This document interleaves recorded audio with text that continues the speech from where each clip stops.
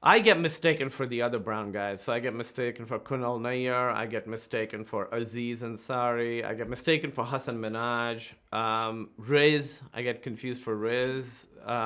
So yeah, I keep waiting for it to stop, but it doesn't. And those other guys, it happens to them with me. So Cal. And so I feel at least we all have this weird thing in common in that we get mistaken for each other, even though we don't really look alike. Do you sometimes just not bother correcting? Yeah, I'm like, thank you so much. I love working on Big Bang Theory, and my bank account especially loves it.